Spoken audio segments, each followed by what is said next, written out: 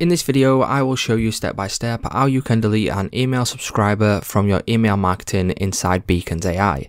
So once you've logged into your account, you want to go to the left hand side bar here, scroll down and then select email marketing. And then you want to go to the top of the page and then scroll over to select audience. Now, once we select audience, what that will do is it will show us all of the emails which are inside our emailing list. Now select the one that you want to delete. And then what you want to do is click on delete one subscriber.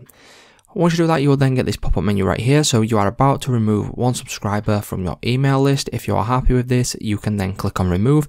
And then once you click on the remove button, that will mean that this email subscriber has now been removed from your email marketing.